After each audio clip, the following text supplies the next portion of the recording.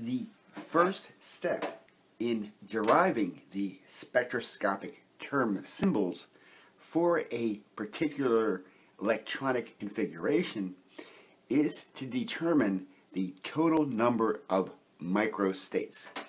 So we can find the number of microstates, and we use the symbol omega for the number of microstates. It's equal to n factorial, where n is the total number of possible electrons that we can fit into a series of orbitals, divided by e factorial, where e is the total number of electrons, and times h factorial, and h is the number of holes. Now, it's set up in such a way that the number of electrons plus the number of holes is equal to the number of possible positions. So we have that E plus H is equal to N.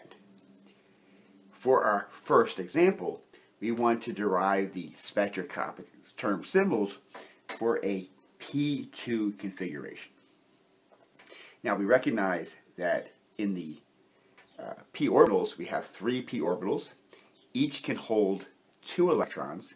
So for a particular orbital configuration P2, n is equal to 6. So our numerator will be 6 factorial. The total number of electrons, E, is equal to 2. So we have 2 factorial. And then the number of holes, the number of empty spaces, the places where there could be an electron but there isn't, is equal to 4. So that gives us the 4 factorial as the final term in our denominator. Now we can use the properties of the factorial to figure out exactly how many microstates we have. We recognize that 6 factorial is 6 times 5 times 4 times 3 times 2. Now it's also times 1, but since multiplying by 1 doesn't change anything, there's never any point in writing out the times 1 part. We can save ourselves some writing. One thing which is helpful here is we recognize that 4 factorial, we can write that part first, and I'll write that in blue just to show us a little different here. So we have our 4 times 3 times 2. That's the 4 factorial part. And 2 factorial is 2 times 1, or 2. I'm going to write that in red. And the reason for writing it this way, it shows a convenient method for simplifying expressions with factorials. We notice that the 2's, the 3's, and the 4's will all cancel.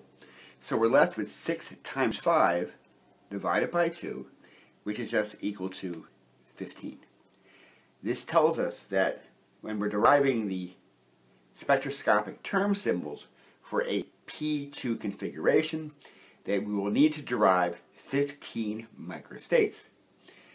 The nature of this formula is such that we must always get a whole number answer. If we do not get a whole number answer, that means that we've made some mistake in our computation, and we want to go back and double check to do our calculation correctly.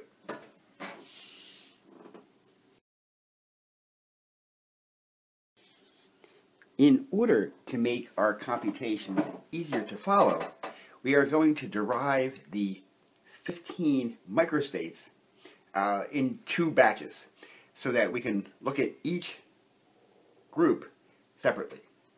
For the first group, we notice that in the p orbitals for any level, the 3 p orbitals are degenerate. And we can assign to each of these particular orbitals a m sub l level. So for one of these orbitals, we can assign the value m sub l is -1. For the ones in the center, the m sub l value is going to be 0. And the m sub l value for the right-hand side is going to be +1.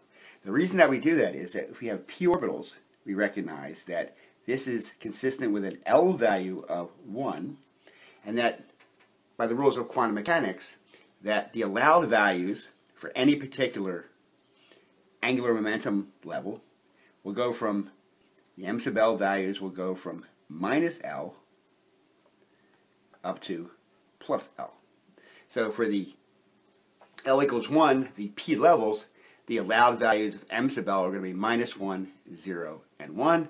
And we just systematize putting M sub L minus 1 to the left, M sub L equals 0 in the center, and M sub L equals positive 1 to the right. And it will be a little clearer in just a minute why we're going to the trouble of actually labeling these particular values.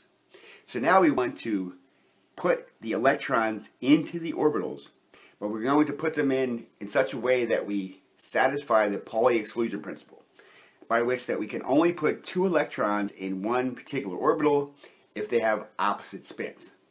For the first set of microstates that we're going to look at cases where the electrons are going to be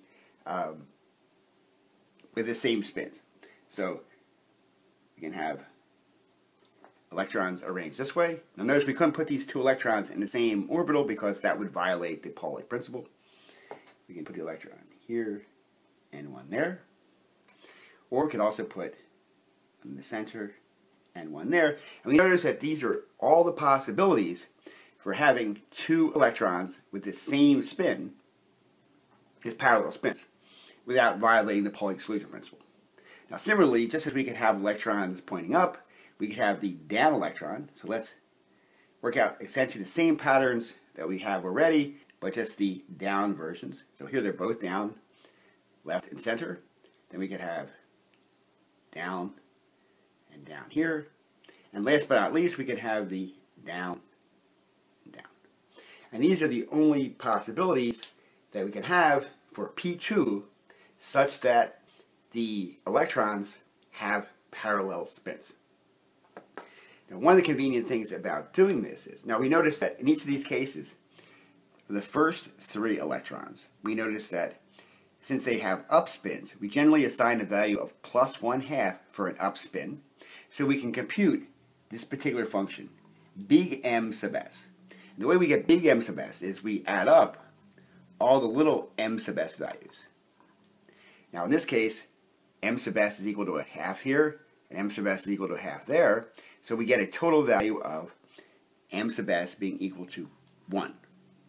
It's positive 1 for these first 3 cases.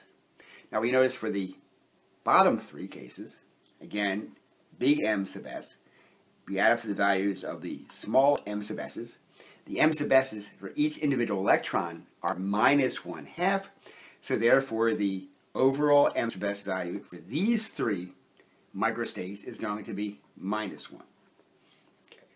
Now similarly, we can do the same sort of thing where we can compute the big M sub L values. And again, in this case, we add up the small M sub L values. So we're going to put that in a column right alongside here of the big M sub L values. Here's where labeling the individual orbitals becomes very helpful because it reminds us the small M sub L values are minus 1, 0, and 1. So for the first example, we have an M sub L equals minus 1 and an M sub L equals 0. So that tells us that big M sub L for this particular case is going to be equal to minus 1. Similarly, for this case, we have an M sub L minus 1 and an M sub L equal plus 1. If we add those together, we get a value of 0. Similarly, for this particular case, we have M sub L equals 0, M sub L equal plus 1. That gives us an M sub L value of big plus 1. And if we continue, we get the same sorts of thing heading down for these 3 cases. Minus 1 plus 0 is minus 1. We have minus 1 plus 1 is equal to 0. And then we have 0 and plus 1 is equal to plus 1. Now just to make this a little neater here, let's just write in again the values of M sub s in a column next to the microstate so that we have that tabulated. So here's our values of big M sub s. And just to recap what we had done, so we notice since we have 2 up electrons, each up electron contributes plus 1/2, so the overall big M sub s is going to be plus 1, plus 1, plus 1, because in each of those three cases we have 2 up electrons. Then, for this case, we have 2 down electrons. Each down electron contributes minus a half, so therefore the m sub s value here is going to be minus 1, minus 1, minus 1.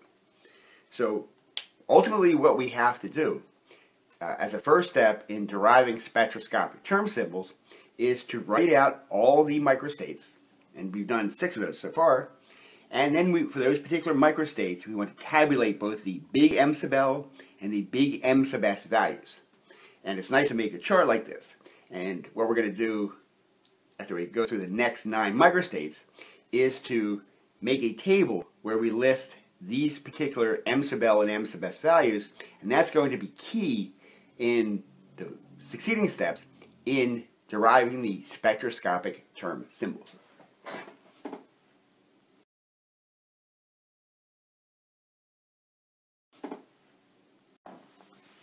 Now we are going to derive the remainder of the 15 microstates for the P2 system.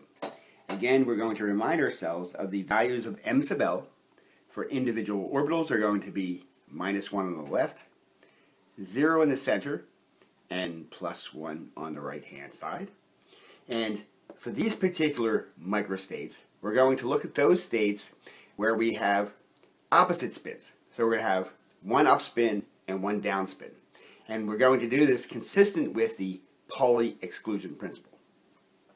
So we notice right away, one way we can do that is we can put 2 electrons in the same orbital if they have opposite spins, or paired spins we say sometimes, so we can do that. So those are 3 combinations that are consistent with the Pauli principle. And then we can have situations such as this. We have 1 up, and then 1 down, 1 up, and then 1 down. So now we put them in opposite orbitals, which we're allowed to do. And now we're going to look at the analogs of these 3 microstates where we just switch the spins around. So now we have 1 down, and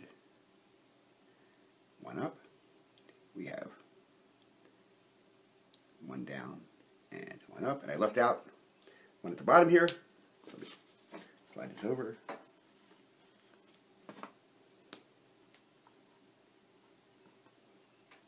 And we can put the final version here. We have 1 down and then 1 up. So now we have all 9 of the remaining microstates that we need. So for these particular states, again, we want to tabulate the values of big M sub L and big M sub S for each of the individual microstates. One of the things that we can just notice right away is in all these cases we have 1 up and 1 down electron, and such that M sub S equals plus a half plus an M sub S equals minus a half gives us an overall value of 0. So they're all going to have big M sub S values of 0. We don't need to think about that anymore for the time being. So now let's look at the values of big M sub L, because this is going to be a little interesting. For this particular case, we have 2 electrons that are both in an orbital with small M sub L of minus 1. That gives us big M sub L of minus 2. Here we have 2 electrons, and they're both in M sub L equals 0, so that gives big M sub L equal to 0. In this orbital here we have small M sub L plus 1 for 2 different electrons, so we add those together to get that big M sub L is equal to plus 2. And we say it this way, we just add up, pick each electron, look at its M sub L value, add all of them up, and that will give us our value of big M sub L. Here we have minus 1 and 0 gives us minus 1. Minus 1 plus 1 gives us 0. 0 and plus 1 gives us plus 1. Minus 1 and 0 is minus 1. Minus 1 plus 1 is 0. 0 and plus 1 is plus 1. And these are all 0 for big M sub S. So now we've actually worked out all 15 of the microstates, and we've tabulated the big sub L and big M sub S values for each of the microsteps. In the next step, we're going to make a comprehensive table of those values, and we're going to show how we can use that table to actually work out what the spectroscopic term symbols actually are.